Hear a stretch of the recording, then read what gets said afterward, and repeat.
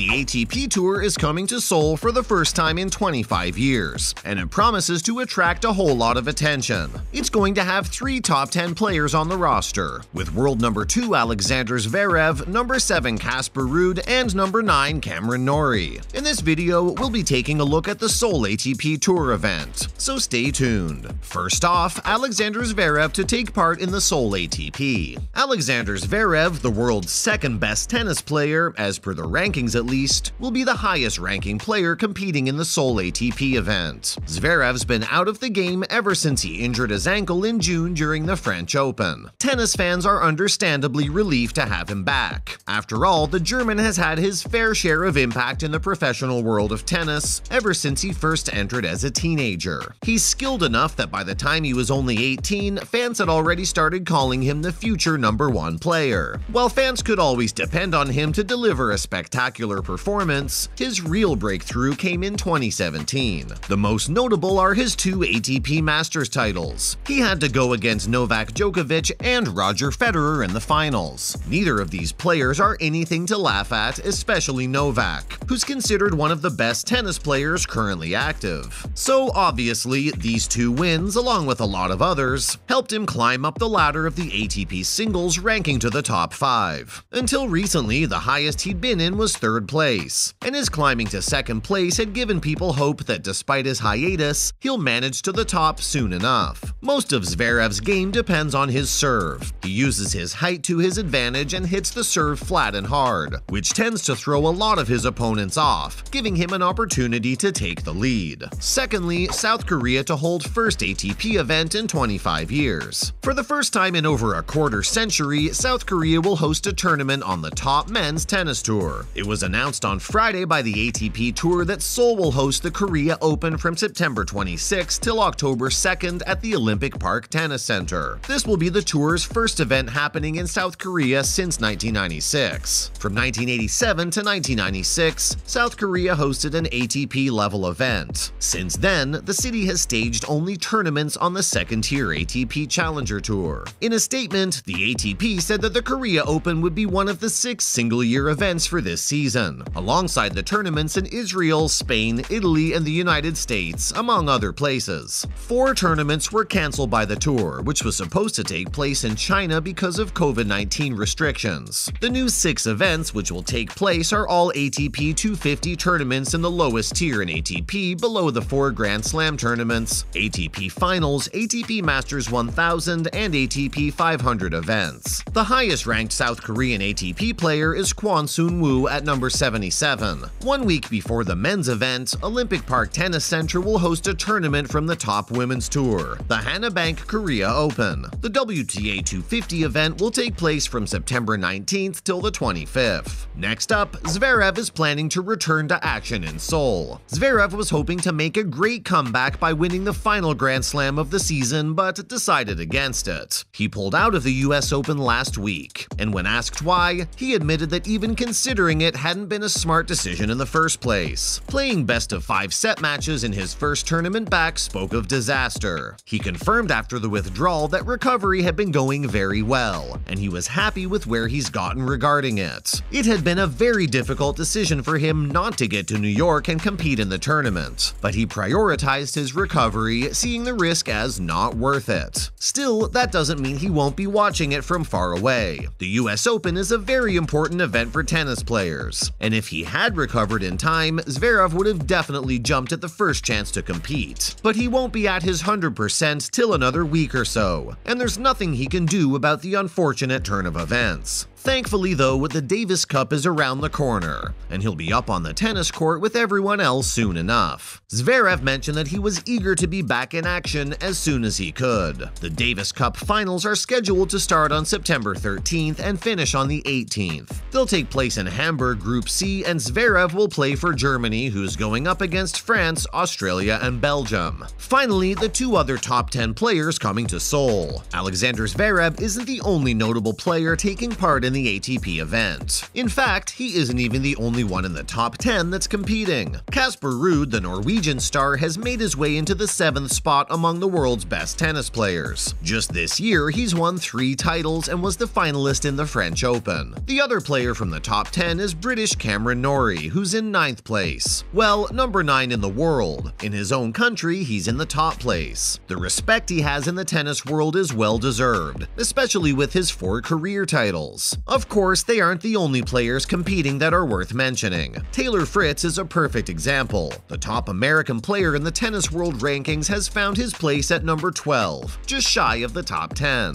Denis Shapovalov, the top Canadian player who's ranked 21st in the world, followed by Croatia's Borna Coric, who just recently displayed a remarkable performance and secured the ATP Masters 1000 crown in Cincinnati, and in turn jumped from the 152nd in the rankings to the world's 29th best tennis player. And of course, Kwon Soon Woo, who will be the lone local competing at the Korea Open. While being the number 2, Zverev has a lot of winning chances. Anything can happen when there are $170,035 US and 250 ATP points on the line. Now, in other news. First off, Carlo Alcaraz shows great performance at Arthur Ashe Stadium. Spain's Carlos Alcaraz showed his US Open title credentials when he shot past Federico Coric of Argentine 6-2, 6-1, 7-5 to get to the 3rd round in New York. The 3rd seed made a ruthless and dynamic display as he entertained the crowd in the Arthur Ashe Stadium. The 19-year-old blasted 42 winners and also moved forward efficiently throughout, winning 78% of the points at net to level their head-to-head at 1-1. In his on-court interview, Alcaraz said that it's never easy to close out a match. Federico was playing very well at the start and he had to stay calm and think and focus on what to do in the tough moments. Next up, Rafael Nadal perseveres through freak accident to gain victory. Despite a freak accident today in which Rafael Nadal struck himself in the face with his own tennis racket, his US Open campaign remains on track. He isn't one of the best tennis players for nothing, and there's no way an accident like that could keep him down, especially considering he's probably already fed up due to the games he had to pull out from due to his recent shoulder injury. Nadal suffered from a surprising blow when a forehand went wrong. The racket hit the acrylic hardcourt at Flushing Meadows and rebounded back right into his face, leaving him with a bleeding cut on his nose. Nadal had to lie down and receive treatment for his injury, but he soon went back into the game with the pink band-aid on his nose. The New York crowd cheered him on and he won against Fognini, taking the 4th set 6-1, and claimed a spot in the 3rd round. Finally, Serena and Venus Williams lose in what's probably their last doubles together. Both Venus and Serena Williams' return to the doubles turned out to be short-lived, as they got defeated in the 1st round of the US Open. The sisters had teamed up again for the first time and possibly the last time since 2018. They lost 7-6, 7-5, 6-4 to Czech players Lucy Hradecka and Linda Noskova. The American greats have won 14 Grand Slam titles throughout their lifetime. This will be the last tournament for 40-year-old Serena Williams. She has already announced her retirement and even had her own farewell that was, without a doubt, a sight to see. On the other hand, the plans of Venus Williams, 42, aren't yet known. Serena will play against Ajla Tomljanovic on Friday in the 1st round of the women's singles. Venus was knocked out in the 1st round. That's a wrap for this video. What do you think of 3 top 10 players coming to the Seoul ATP Tour? Let us know in the comments below.